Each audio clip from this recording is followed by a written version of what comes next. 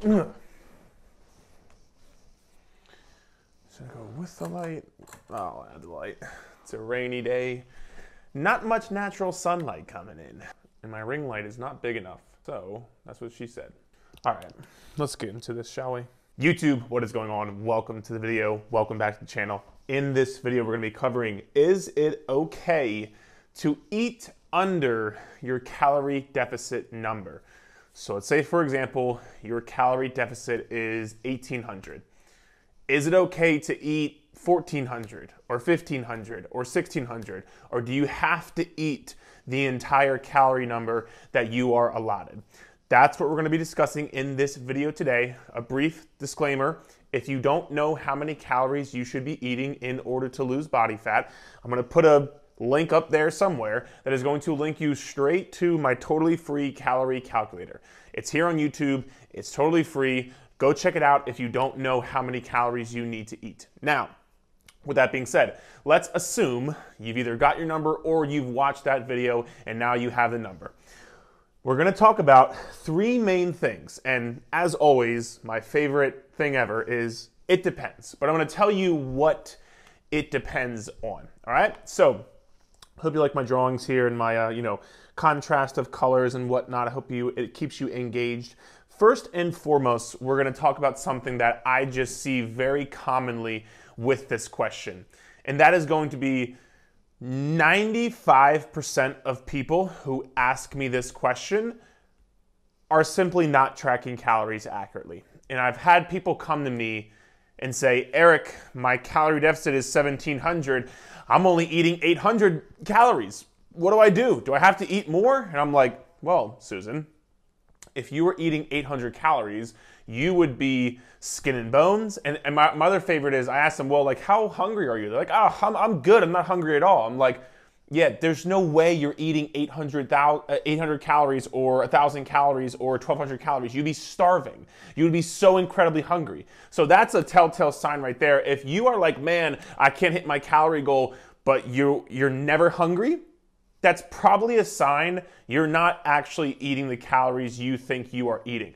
And I'm not saying this to be mean or to like put you down or anything along those lines. I'm just saying this because most people just don't know how to track calories, and that's okay. There's nothing wrong with that. And it's just, if you haven't been taught, how would you know, right? It's like in school, for example. If you don't know the answer to a test because you've never been taught it, how do you expect to do good in the test? It's the same concept here. So I would say 95% of people who ask me this question are simply just not tracking calories accurately. Now, I could do a whole spiel on this. I'm not going to, because I did an entire video here on YouTube exactly how to count calories, step by step, what you need to do. I'm going to put that here above and somewhere up there. I'm going to put that link to that video here above. So definitely check that video out after you finish watching this video, because that is probably, I wrote here, it's probably what most of you watching this video are struggling with. You're probably just not tracking your calories accurately. Because again,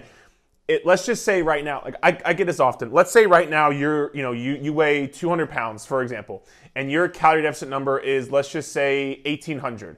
So many times I have people in my comment section of whether it's TikTok or Instagram or my DMs or emails are saying, Eric, I'm struggling to hit 1,000 calories. What do I do? Is that okay? Is it affecting my metabolism? I'm like, there's no way you're eating 1,000 calories, or you would literally be losing weight at such a rapid pace that it would be insane. So you're probably just miscalculating your calories, and that's okay. So just go watch that video, make sure you are counting calories accurately.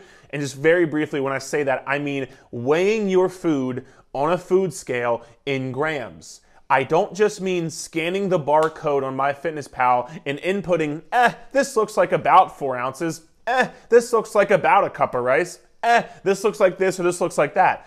That's not counting calories. You're just guessing. And guessing is probably what's getting you to this question right now. So make sure you are tracking calories accurately. Now, under the assumption that you've done that and you are now tracking your calories accurately, which you will start if you have not, under that assumption, we're going to go into the next two biggest points here. And that is, number two, It depends on how much. Like, for example, if your calorie deficit number is 1,700 calories and you're eating 1,200 calories, I'm going to tell you, yes, you need to eat more calories. And we're going to talk about why here later, but I'm going to tell you, yes, you need to eat more calories because eating 1,200 calories is not going to be sustainable.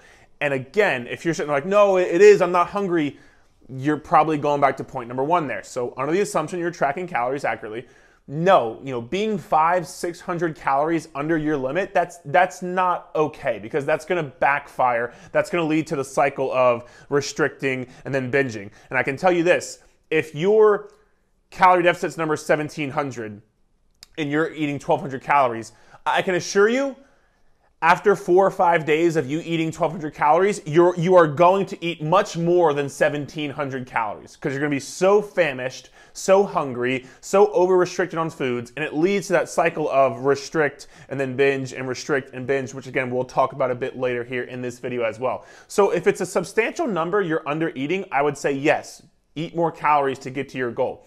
Now, if your goal is 1,700 calories and you're eating, 16, 18, like, okay, that's not as big of a deal. And to kind of help yourself here, because I know sometimes that exact number sometimes messes with people's heads. So pro tip, what I would do is simply just give yourself a range. So let's just say your deficit is 1,700 calories.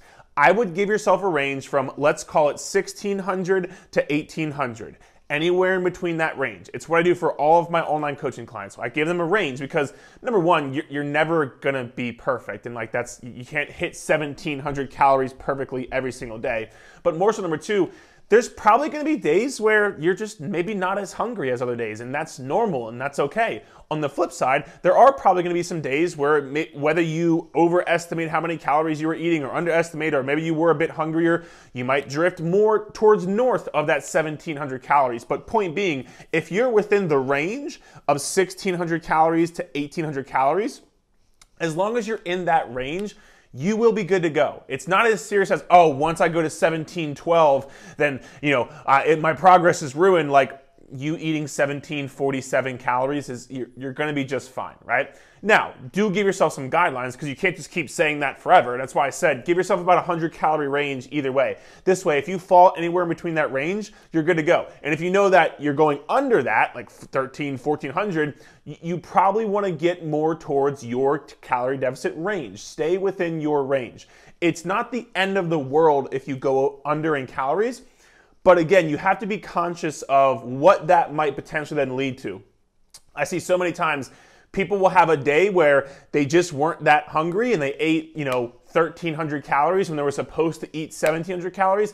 And the next day, they're like, oh my God, I am starving, Eric. What do I do? I'm like, well, you're hungrier because you underate that day, and now you got to be conscious of making sure you stay within your range and so on and so forth, right? So just kind of think about the repercussions of under eating as well. We'll talk about those here in a second. So that is number two.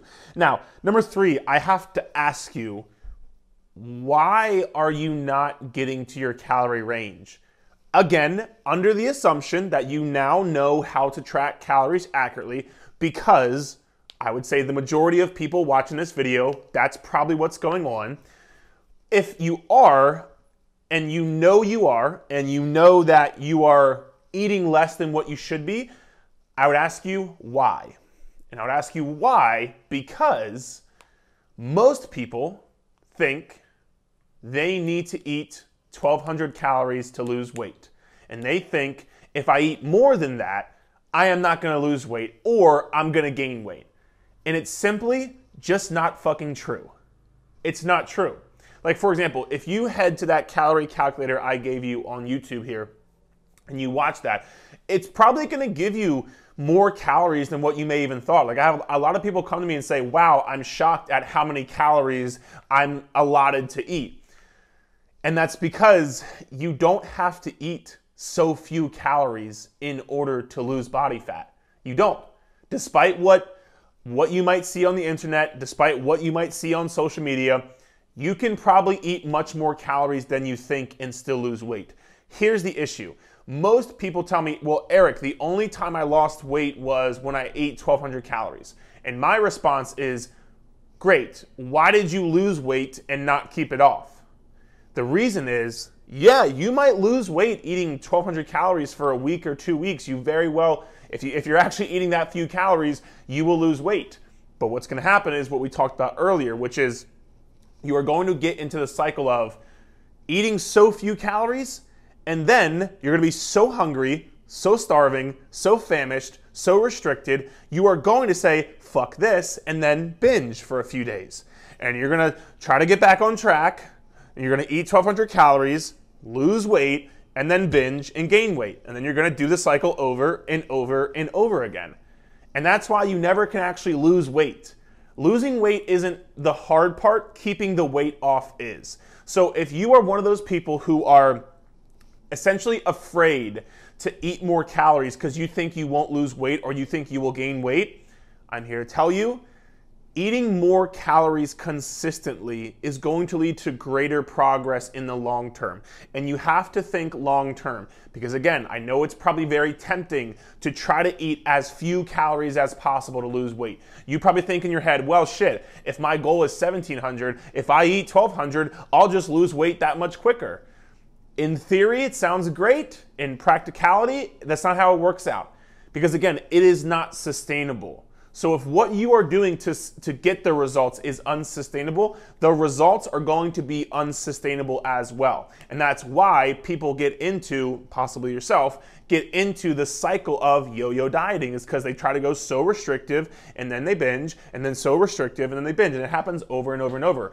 As opposed to trying to lose weight as quickly as humanly possible and thinking about how few calories can I eat to lose weight as quickly as possible, I need you to start thinking about how many calories can I eat and still lose weight. Because that is going to be what is the most sustainable, and that's what's going to lead to the most long-term progress. And I said long-term progress because think about if you, in 6 months, let's say the first month of a super restrictive diet, you lose 15 pounds, okay?